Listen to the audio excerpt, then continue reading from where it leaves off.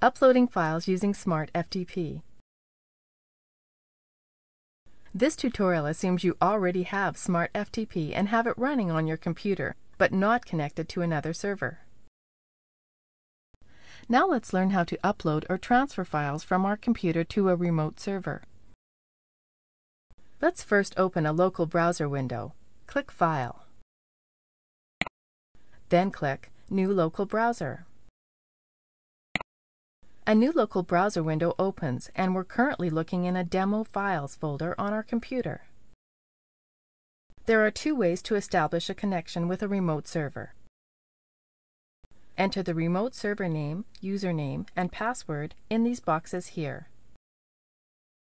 Then click the green arrow button here. Or we can select a predefined remote server from our list of favorites, which is what we'll do now. Locate the predefined remote server in our favorites.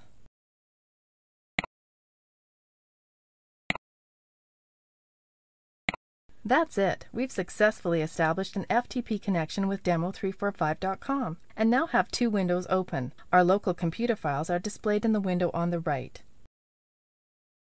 and our remote server files in demo345.com are displayed in the window on the left. Let's navigate to the public HTML folder. It is in here that we want to upload some files. Select the files we want to upload here in our local computer window. Hold down the Control key to select multiple files for uploading. When ready, click the Upload icon here to start transferring the files to our remote server. That's it. We've successfully uploaded the selected files to the remote server, and they are also displayed here in the remote server window. To demonstrate how to download files, we'll first remove a file from our local computer. Highlight the photo HTML file and delete it.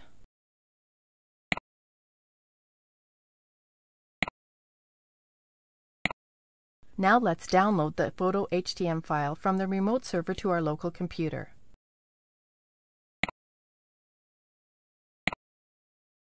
There it is. Click the Disconnect icon to close the connection.